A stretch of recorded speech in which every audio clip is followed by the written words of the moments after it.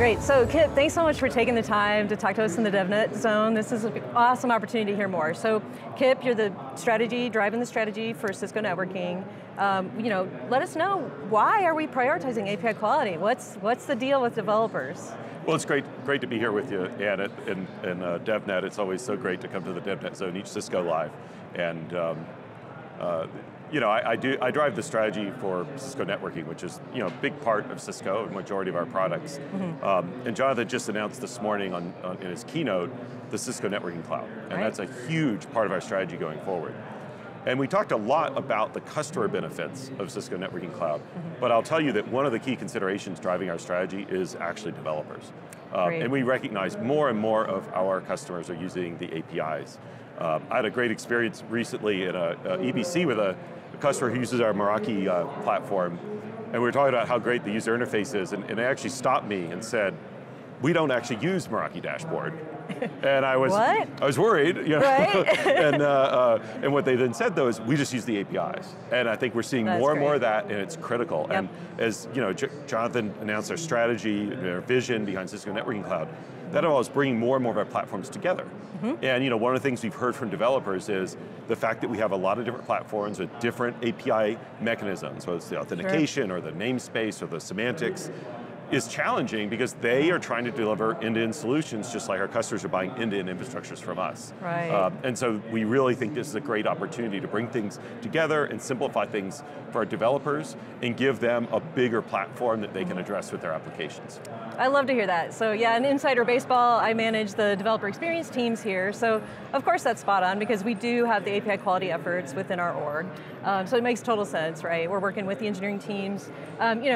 Has anything been surprising about working with engineering, or how have they responded? I've seen a wonderful response from Cisco engineers. What's your take? Yeah, no, that's what I've seen as well. And by the way, as you've said, we announced the strategy this morning. We've been focused on making things better for our developers for years now. Absolutely. And so this is an ongoing effort. I think what's been kind of exciting for me is to watch some of our teams. Traditionally, some of our products didn't lend themselves to APIs, but as we've modernized those products, it's become important, and then those teams learn about APIs. A lot of times working with your team, and from customers and developers, but they start to realize, oh wait, this is like a whole nother dimension to the customer relationship. And we're a super customer-focused company. We are. So that really motivates them, and so it's amazing to watch them go into that process, start to realize they need to think API first, start to change their culture. And then what's really exciting is when they start seeing the benefits. When they start hearing back from developers, they start seeing some of the applications that are being built on top of our products, you just see the teams kind of light up and move forward. I think that's why we've seen so much enthusiasm from the product teams. Yeah. And the numbers are great. I mean, Meraki's been kind of our poster child, I guess, for API quality, and just watching their base grow, watching how they're handling more and more API calls, that just makes us feel good too. So it's a great part of partnering on this.